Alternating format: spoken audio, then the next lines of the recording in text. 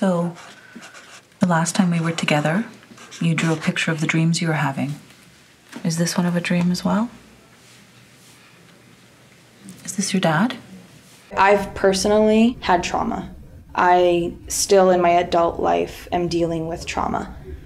And my first step was acknowledging it and facing the truth of it and making the decision to do something about it.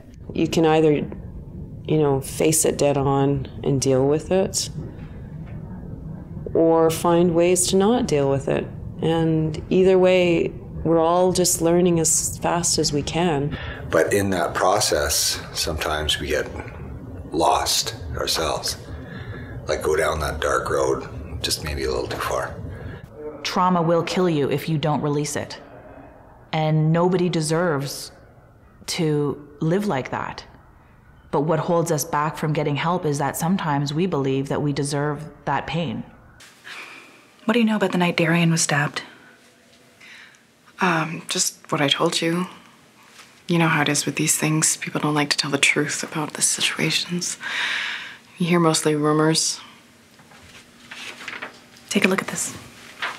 I'm a huge proponent of getting help and asking for help. And it's very, very difficult to do that. Even at 41, I have a hard time doing it.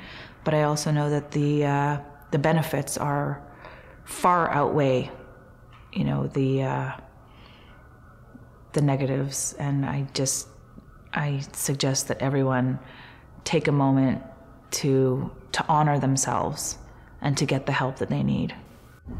I encourage everyone, if you've been through a trauma, please talk about it. And I pray that you have the courage in your heart and the strength to face it, because there's light on the other side.